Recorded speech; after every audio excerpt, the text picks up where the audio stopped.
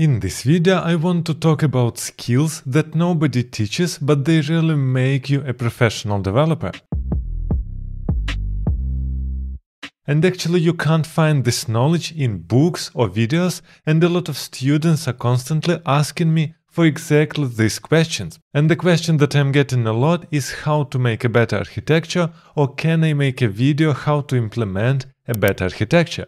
And the main problem is there are no videos or books with good architecture. Yes, you can find books about programming patterns, how you write code, but you can't really find books about good architecture, because essentially the skill of writing good architecture comes with a lot of years of experience. But the most important point here, you must keep in mind it, and you must always try to master it, which actually means every single feature that you implement, you try to implement with better architecture. It won't be easy at the beginning, but this is a goal, because essentially you want to make every single solution that you implement really suitable to your needs, enough to be scalable with maintaining a good performance. Only after you worked with 5, 10 or 20 different projects with different architectures, and you try to understand and improve architecture in every single of them, only then you will understand how to plan your architecture for the project better than before. Another important skill that is difficult to change later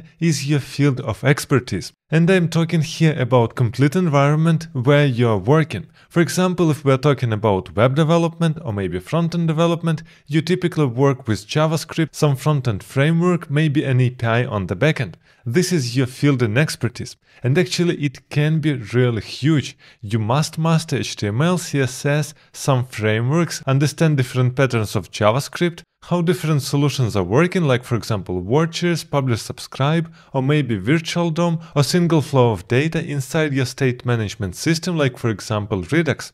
This is your field of expertise. You can't really learn it from the book or in one video. This is super lots of knowledge that you will learn only after hours and hours of working experience. And this is why you don't see a lot of people who are changing their field of expertise.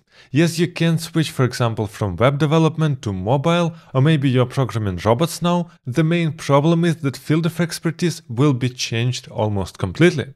And yes, sure, some patterns will stay the same, but you will need to learn quite a lot of new stuff inside the new field. It is not just learning a language and a framework, it is learning the new solutions, tools, and how to solve them and debug in the new environment. The next one is really important, but people are not talking about it a lot.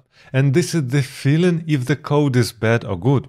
And actually, as a beginner, you can't really understand if the code is good or bad, because you didn't see a lot of code. After some time, you should be focused to get a skill to understand if the code is bad or good.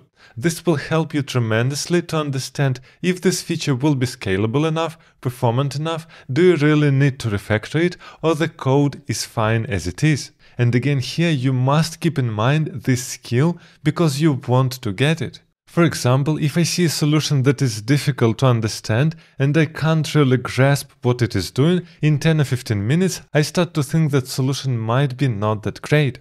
If I see some performance problems or it is really difficult to scale it, then this is for sure the bad code. Which brings us to the next skill, and this is finding the best solution to your specific problem. You can't really get it from some book or video, because you need a countless amount of challenges that you already solved in order to understand what is the best solution for your problem. Sometimes you should not, for example, pick a full-blown framework if you just need several lines of JavaScript code. Or it might be that you should not refactor code at all, because your project will be finished in 2 weeks and you should not change anything.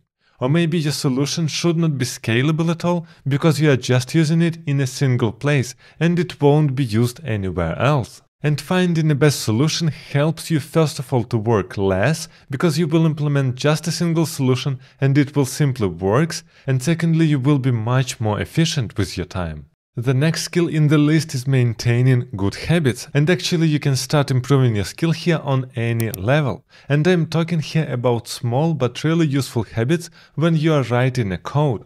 Is your code really clean? Is naming of all your variables is really correct? Did you implement the best possible solution for your current scenario? And obviously nowadays we're working with Git every day, which actually means did you implement the feature in additional feature branch or in your main branch? Did you create pull requests so somebody can check it? Is it looking clean and tidy? All these questions you must ask yourself every single day.